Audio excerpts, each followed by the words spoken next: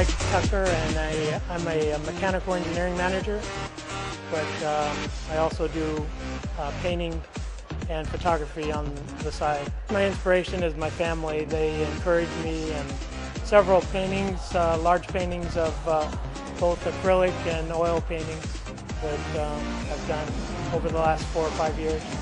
The one that I did is it's some marbles that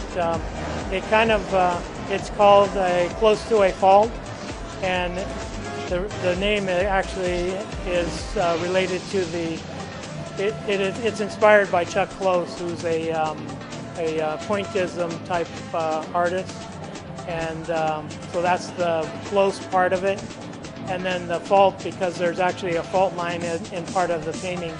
You know, I'm not really sure where it's going to take me. It kind of goes where it goes, and I think I get inspired by different things. I hope in 5 years, because I'll probably be about close to retirement age, that I'll have some name recognition. Might be a way to continue my career after I retire.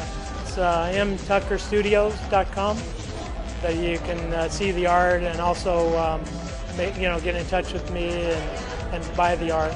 So it's also got the photography that I've done. I actually did a video showing a painting from start to finish, a time-lapse photography. So that's on my website.